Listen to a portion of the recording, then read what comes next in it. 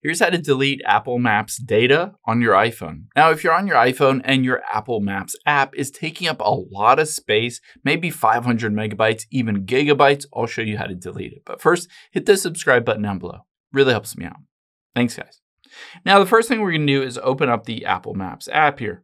And we need to make sure there are no downloaded maps on here that might be taking up a lot of space.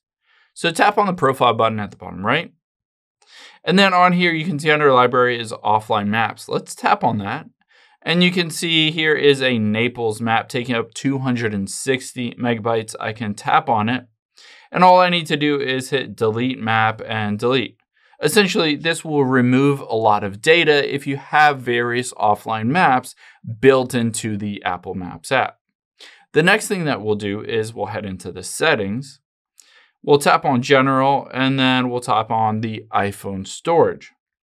Now that we're in the iPhone storage, we're going to look for Apple Maps. So scroll down, and you might need to hit Show All, and I'm going to look for Apple Maps. I just deleted that. So there's Maps.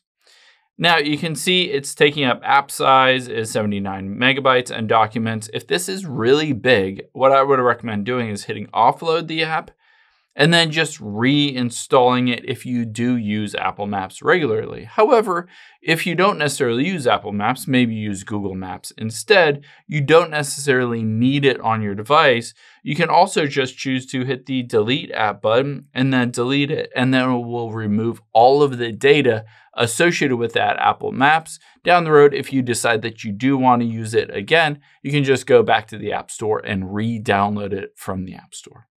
I hope this helps. If it did, hit the like button down below and leave a comment if you still have any questions.